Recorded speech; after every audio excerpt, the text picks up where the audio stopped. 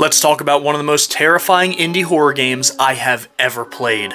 The Floor is Breathing, and it's completely free. This PC game takes you through the mind of a serial killer in the days leading up to her arrest. The game gives you subtle clues into her mental state as she collects more victims and buries them under the floorboards of her home. What's here is extremely disturbing, and the build-up to the climax is nothing short of horrific. And while the story is pieced together very well by the end of the game, there are some scenes that absolutely shook me to my core. Sound is also used very effectively in this game. In fact, as the game goes on, you can literally hear the floor breathing. It is terrifying. And if the Little Duckling song that plays at the end of every stage doesn't creep you out, I don't know what will. As always, thank you for watching, and follow for more videos just like this.